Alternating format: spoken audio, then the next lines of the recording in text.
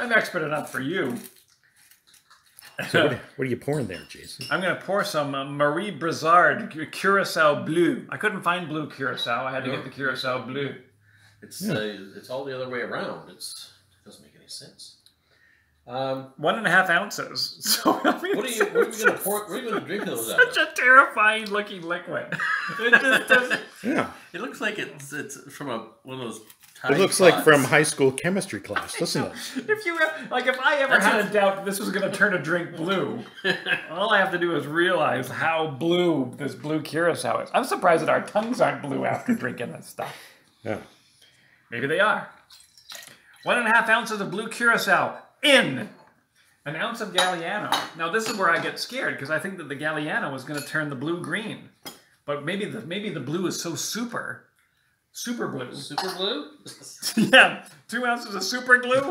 What? Uh-oh. For those of you following along live at home, strike that. It's not super blue. Or is it super blue? It's not super glue. Oh, it's greenish somewhat. It is. Vanilla-y, root beery Galliano. Galliano should be drank all the time. I think it's an unsung hero. I think it gets a bad rap by being used in the Harvey Wallbanger and should be used in more things. All right. And that's the final word from Jason Denny. And 2 ounces of pineapple juice. And for this, we're using Sunripe. 100% juice, no sugar added. No. We don't do that. I brought some pineapple juice back from Hawaii. I brought the little cans. Yeah? So I found them. It was great. You don't get the little cans here. I thought it was great. Dole. Yeah. I thought, well, what could be more authentic? And so I was taking a look at it for tonight, and I was reading the fine print. Right. And it's made in the Philippines. It was bought in Hawaii, so... My guess was it was going to be actually from Costa Rica or something like that. Sometimes if you search hard in the ethnic section of your grocery store, you'll find the Philippines little cans of pineapple juice.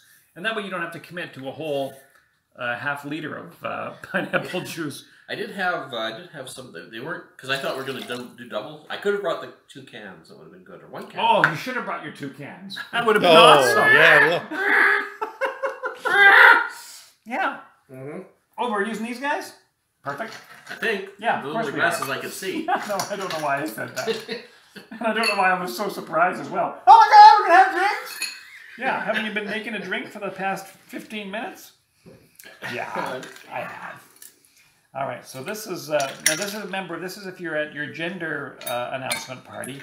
Are you sure? And your child is going to be, in theory, a boy. And you wanted to have a blue drink to make all of the expectant mothers drink. Oh, okay. This is the one you would do. This is called Blue Ice, and it involves some shaking. Does it? So, starting when? Now!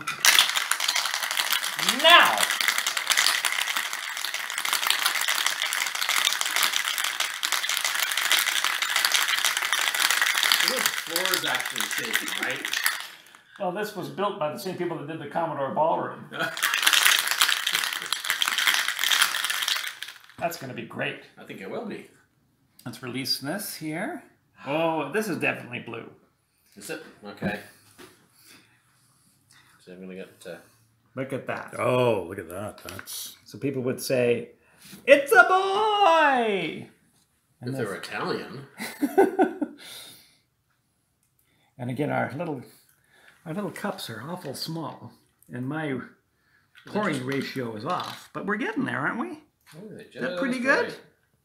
Well, I do work on the weekends as I do bar mitzvahs, bat mitzvahs.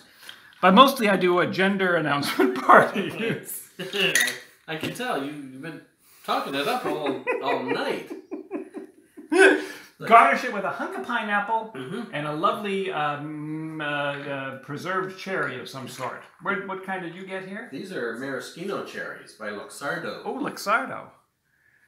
Thank you very much, sir. You're welcome. But they tend to be on the wee side, so I've got some chukka cherries for my next batch. Chukka cherries.